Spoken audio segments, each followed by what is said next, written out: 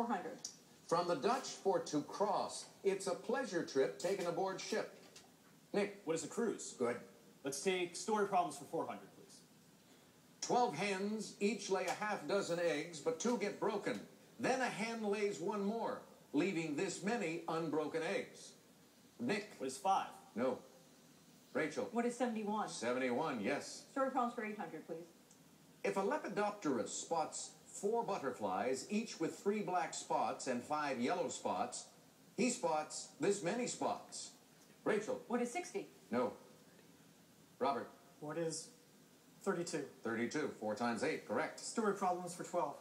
The Jeopardy writers drank 72 beers after work yesterday. 20 in the first round, 26 in the second, and this many at last call. What is 26? Rachel says 26, and Rachel is right. Story problems for 1600. A widget costs 64 cents, and you pay with $1. You get 4 coins in change. These. Rachel? What is a penny, a dime, a nickel, and a quarter? No. Robert and Nick? Robert? What is a penny and 3 dimes? No. Nick? What is a penny, a quarter, and 2 nickels? 2 nickels. Yes, you're right. Let's take problems for 2,000. Answer.